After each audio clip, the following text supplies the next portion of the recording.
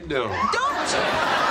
A good catchphrase can make or break a show. Dairy. Legendary! Welcome to WatchMojo.com, and today we're counting down our picks for the top 10 best sitcom catchphrases. That's what she said. That's what she said. That's what she said. For this list, we've picked the funniest and most memorable catchphrases uttered by our favorite characters in live-action sitcoms. And now you can go back to just being you instead of a one-dimensional character with a silly catchphrase. Go! Ay, caramba! Idly hope. Excellent. 3, 2, 1. Number 10. Did I do that? Steve Urkel, Family Matters. Did I do that? As one of TV's most beloved nerds, Urkel was a constant pest to the Winslow family. Due to his infatuation with Laura and his lack of social skills, he always found himself in harebrained situations. Whenever Urkel said his famous line, whatever happened was his fault, usually because of his clumsiness or overzealous nature. Did I do that? Urkel is a classic goofball, but his slogan always ensures laughs. Did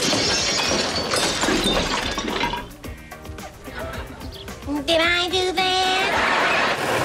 Bazinga. Number 9. Bazinga. Bazinga. Sheldon Cooper, The Big Bang Theory. Bazinga. As a child prodigy with 5 college degrees, Sheldon is known to be a bit high-strung and obsessive. Plus, he has a no-nonsense approach to life. The first woman you ever disappointed sexually. Bada bazinga! Thanks to his logical nature, he's unable to get most of the jokes and sarcasm his friends are constantly spewing. Wanting to have a bit of fun himself, Sheldon uses bazinga whenever he's trying to share his brand of humor. When I do kid, you will know it by my use of the word bazinga. So you're saying the two of you are going to be sleeping in the same bed? Yes. Bazinga. His delivery is always dry and deadpan, making it hard to know if he is, in fact, joking. You know, I've always wanted to go to a goth nightclub. Really? Bazinga. None of you ever see my practical jokes coming, do you? We're gonna meet some ladies. It's gonna be legendary. Phone 5. Number 8. It's gonna be legend, wait for it, dairy. Barney Stinson, How I Met Your Mother. Every night can't be legendary. If all nights are legendary, no nights are legendary. Engaging in countless one-night stands and meaningless flings, Barney is the classic womanizer. It's gonna be legend. Wait for it. And I hope you're not lactose intolerant because the second half of that word is dairy. He's also known to annoy the rest of the gang in various ways, and his overuse of the word legendary is just one complaint among many. Ted. You're not even looking. But that doesn't seem to stop Barney from pairing the word with his other catchphrase, wait for it, to make this super mega catchphrase. This party is legend. Wait for it. And by the way, the longer he pauses before finishing the sentence, How long do we have to wait for it? the funnier it gets. I think he's having a stroke. Number 7. Marsha, Jan Brady, The Brady Bunch. Oh, Marcia, we were just talking about you. Yeah. Hey, wait a minute. I stopped by to walk home with you. I think I can do that all by myself. As the middle and, let's face it, less attractive daughter, Jan always gets the short end of the stick in comparison to Marsha. And I'll show her. It's no wonder she's constantly muttering her sister's name in an exasperated sigh. Well, all I hear all day long at school is how great Marcia is at this or how wonderful Marcia did that. Marcia. Most of the time, Marsha deserves her sister's contempt because she never seems to appreciate how easy she has it. And no one likes a snob. We feel you, Jan. One more question, please. Sorry, miss. I cannot go on any longer. It's been a most exhausting day. Go. Force it in as deep as you can. Number 6. That's what she said. Michael Scott, The Office. Hold it in your mouth if you can't swallow. As the obnoxious boss of the Dunder Mifflin Paper Company, Michael tries constantly to win the approval of his coworkers. Mom? My mother's coming. That's what she said. Most of the time, the guy doesn't get it. But that doesn't stop him from trying. Michael uses his catchphrase to joke, but he always ends up sounding like a 12-year-old with potty humor mentality. Wow, that is really hard. You really think you can go all day long? Well, you always left me satisfied and smiling, so... what she said. The phrase became a running gag and a cultural phenomenon used to make any mundane phrase sound sexual. Is that sticky on the back? That's what she said. The tape. Mr. Fonzarelli? Hey. Number 5. Hey. Arthur Fonzarelli, Happy Days. Hey. What's A?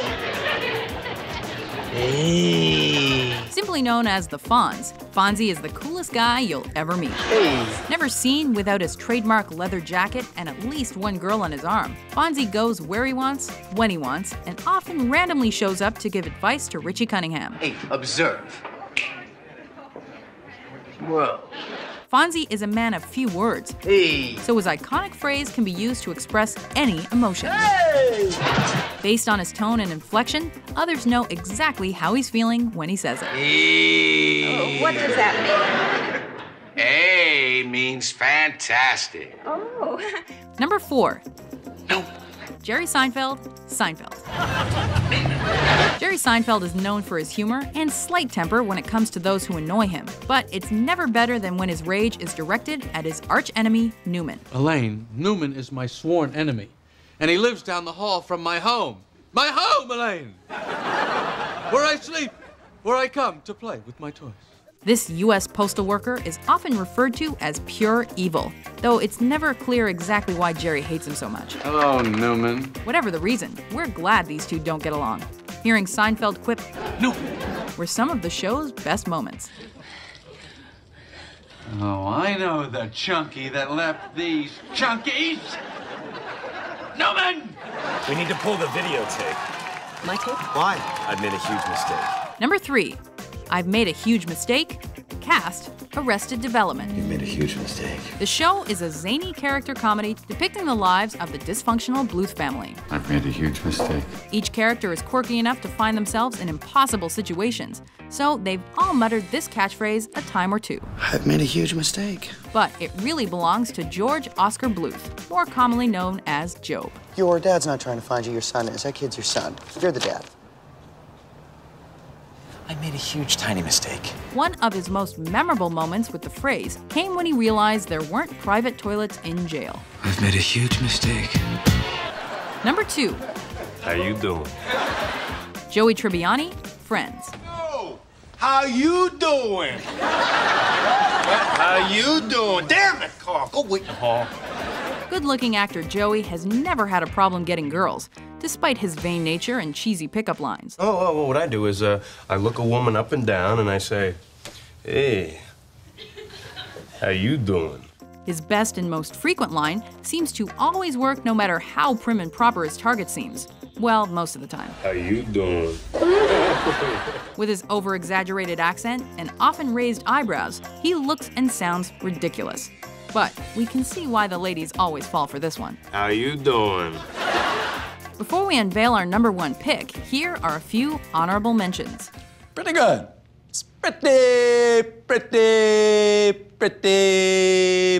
good. I'm Rick James, bitch. I'm Rick James, bitch. I'm Rick James, bitch. You wanna go to the moon? Do you wanna go to the moon? Bang, zoom. James, don't you dare go into that closet. What's he gonna do, Mama? He's getting his pool cue. Dynamite. Number 1. What you talking about, Will? Arnold Jackson, Diff'rent Strokes.